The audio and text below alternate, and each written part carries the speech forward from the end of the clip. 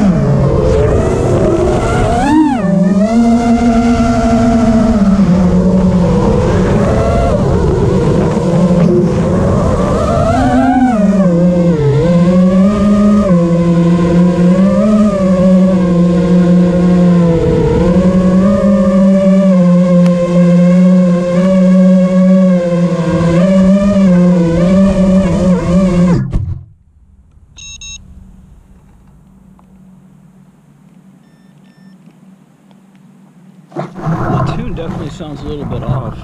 If any of you guys can recommend some tips, I really appreciate it. It's the Betaflight 4.0.3 Just the default PIDs. I think I just turned the I gains down like from 100 to 95. That's like the only thing I touch.